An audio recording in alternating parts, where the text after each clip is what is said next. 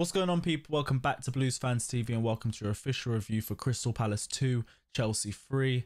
And now we can all relax because the last 10 minutes of that game was increasingly tense, especially when it got to the end with that header from Scott Dan and the last ditch tackle from Kurt Zouma, which, by the way, I want to really shout out Kurt Zouma before I even get started because the way he's improved this team since he come back to the lineup, his threatening ability from set pieces, both defensively and offensively, the return of those regular recovery tackles that he loves doing regularly. And I will say that I want to say the defense looks a lot calmer, but that game was not a good example of it. I want to say his performance as an individual has been a lot better than any of our defenders has been since the restart, bar Andreas Christensen against Manchester City. But even in the case of Andreas Christensen, this guy's dropped in form since the City game. And I'm not trying to use that to drop any slander his way, but we need to start seeing more consistency from him. And I think it's a defensive issue as well. We just need to start seeing consistency. That second goal, he lost his footing and he just struggled with, Benteke's strength and pressure on him. The same way he struggled under Danny Welbeck at the Watford game as well.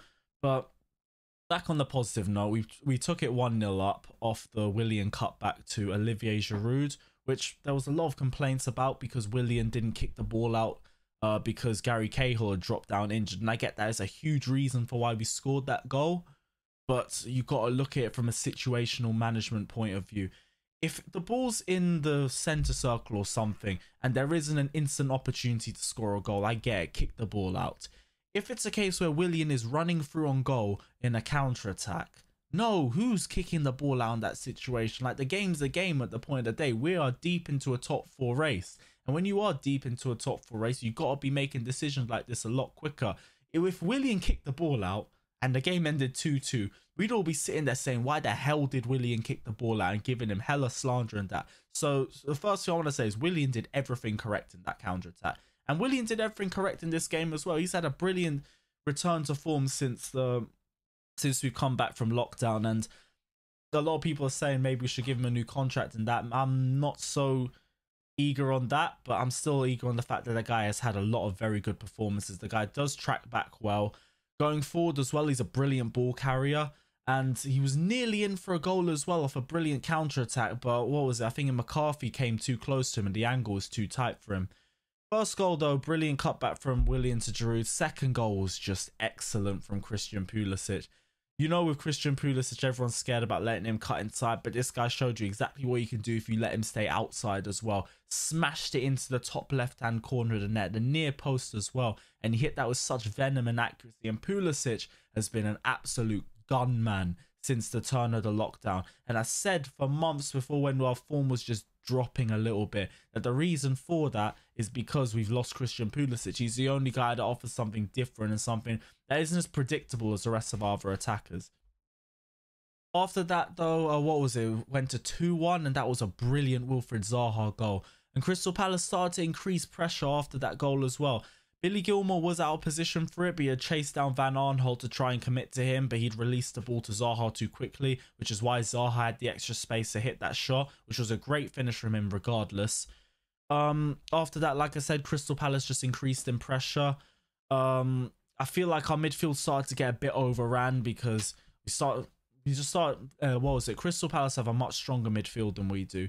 And they started applying that a lot more towards the second half. And we were starting to struggle and lose the midfield battle. But Lampard's substitutions came in clutch yet again. Ruben Loftus-Cheek and Tammy Abraham come on. And as soon as they come on, guess who gets the goals? Ruben Loftus-Cheek linking up with Tammy Abraham. It looked like the Ruben Loftus-Cheek of old, just getting the ball and driving forwards at pace. And then the ball in between the two defenders into Tammy Abraham was excellent as well. But as soon as we started celebrating that, and if you watched it on the watch along, I was just sitting there so satisfied with the entire run of play and everything. As soon as we turned back to the replays, Crystal Palace had pulled a goal back again off Christian Benteke. What was it? Christensen had lost his footing, I think, with Jordan Ayew. I'm not sure. It was one of the Palace attackers. It wasn't Zaha, I know that. And as soon as he lost his footing, Kurt Zouma had to commit to a 2-on-1. As soon as he committed to the 2-on-1, Benteke was found free. It's not really Kurt Zouma's fault. He just got put in a 2-on-1 position and he had to commit at that point. At that point, it was all about trying to settle the tempo of the game. And Frank Lampard brought on the perfect player for that, Jorginho, and you saw the tempo start to set down. We started to control the game a little bit more. Palace started to apply pressure a bit more towards the end. We had Scott Dan's header off the crossbar, which came back off in between Max Meyer and Benteke, who could have smashed that in for the equaliser. And then as soon as we tried to counter-attack again, Tammy Abrahams lost the ball. Benteke's coming forward again, and Kurt Zouma comes out of nowhere with a beautiful recovery tackle. We managed to hold the game off. It's 3-2 now. That puts us into third place with 2 points clear of Leicester City. Any result other than a win against Arsenal leaves us in third place, so we need Arsenal to try and turn up. And they've won us points before, I will say that. They beat Wolves 2-0 as well earlier, so I can be a little bit confident about that, but let's just see if these guys turn up. Let me know what you guys think in the comment section below. It's Crystal Palace 2, Chelsea 3. We're third place for now, maybe for later. It depends on what the future holds for us. But let me know your thoughts down in the comment section below. Don't forget to like and subscribe to Blues Fans TV. Don't forget to like and subscribe to my personal channel, Carefree Lewis G, as well.